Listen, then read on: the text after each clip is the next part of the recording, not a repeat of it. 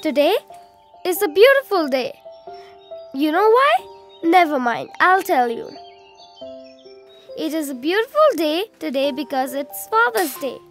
Mummy says that I've always been a daddy's girl, and he tells me I'm his little princess. I'm so glad we have this day, which I can celebrate with my dad and show him I really love him. Normally, to show him I love him, I give him a great big hug and tell him how glad I am he is my dad. He does so much for me. So today, I want to do something special for him.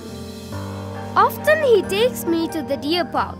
We sit there for hours, looking at the animals, playing games and talking. My favorite animal is the deer. But my dad loves watching leopards. My dad also likes fishing.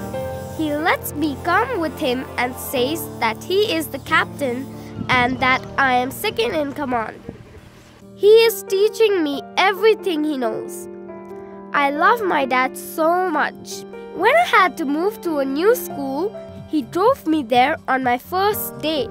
I was so nervous on that day, but he helped me be brave by telling me all I need to do is be myself and work hard, and that he will always be with me. I really want to surprise my dad today. He doesn't like them much, but I hope my dad likes these. I can't wait to see him.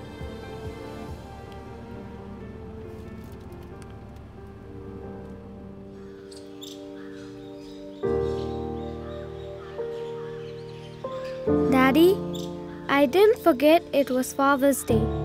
I know you are gone, but I still want to spend this day with you.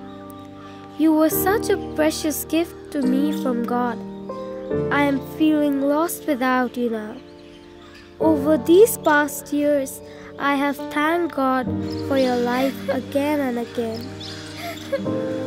I thank God that He gave me you to help me to be strong and brave and become the person I am today.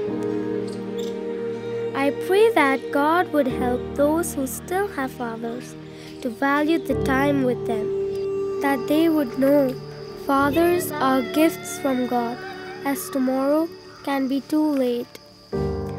I know it is every girl's dream to have their father walk them down the aisle to marry the man they love.